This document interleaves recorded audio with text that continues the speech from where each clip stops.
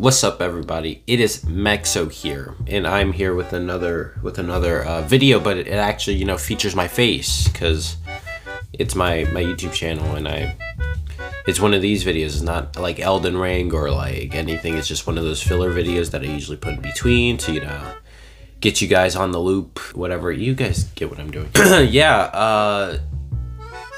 Thank you for asking, by the way. My day was pretty good. I was watching some like First We Feast videos, like the hot spicy ones. I don't know if you guys watch those too. I don't know if that's like your thing as well, but it was pretty good. I like the show. It's pretty nice. Okay, yeah. I will be talking about how Valentine's Day is scarier than Halloween. And I know what you're thinking. Mexo, Halloween is supposed to be scary and whatever and stuff. And Valentine's Day is supposed to be the day of love or whatever. I think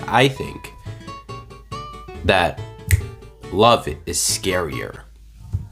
I didn't mean that to make so much sense, but yeah, let me explain why. Like, you can be scared of conventional stuff like a clown or something that could kill you, like a vampire. Vampires can hurt you, though vampires are kind of cool. Well, which is why they're not as scary as love, because you can't say love is cool, because that's just cringe, and no one likes cringy stuff. Like, I mean, I've revolved that around my sense of humor. No one likes that. No one likes cringe. Well, I mean, some people do actually, but yeah, still, love isn't cool, guys. Therefore, it's scary. Like, you can't really, when you talk about love, like, you can, yeah, it's wholesome or whatever, and like, it takes a person who's really fearless to accept the importance of love in some way. That's exhibit A of why love is scarier than Halloween, or like Valentine's Day is scarier than Halloween. Number 2, have you, well, I mean, Halloween doesn't really have a mascot, but have you seen the Valentine's Day mascot? Cupid.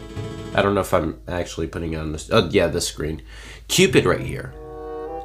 It's a literal child flying. And children are scary enough, but now it's a child flying, and that's scary as well. It kind of looks like Beethoven in this picture. I don't know if I just found that funny. I kind of researched it like a few minutes ago. This picture doesn't really make any sense. I also like stumbled across it, and like, I don't know, I feel like the baby wouldn't be as strong enough to pull that piece of like pull the bow and like be able to shoot with the arrow, unless like the lacing or whatever, the little wire thing that you pull to shoot an arrow is like made out of shoelace or something. Otherwise, I don't think that baby could actually have the strength to pull yeah, anyways, what's my point here? Yeah, the mascot's scary. It's pretty scary. I mean, compared to any of the other monsters I see in Halloween. And I've seen a lot of monsters. I'm a horror movie fanatic, even though I haven't watched many. I love horror movies. I should really watch more. It's fun. I like watching them in the movie theaters though, because it's funner that way. I watched The Conjuring. That was pretty good. Netflix. That was like my first horror movie I watched. But yeah, nothing can compare to the mascot of Valentine's Day. That's point 2. And just in general, really, the concept of love is just such a scary thing. It requires you to assume that the person or people you are in love with have your back, you know?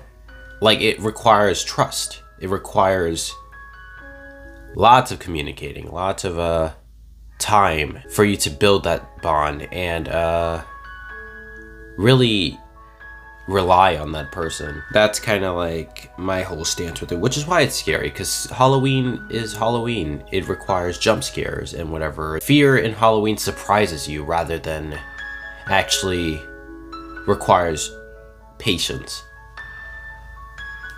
which is, I think, like, having patience is like the scariest thing of them all, because that's something that you need to find in yourself rather than you being caught off guard in Halloween. Yeah, I think that's the main point I was trying to get across with this entire video. See, I can be wise sometimes, maybe. I feel like calling myself wise kind of ruins it. My bad, sorry. That's kind of my point with the entire video. I mean, I like Valentine's Day. Valentine's Day is fun. Well, only if you have a Valentine. If you don't have a Valentine, I'll be your Valentine.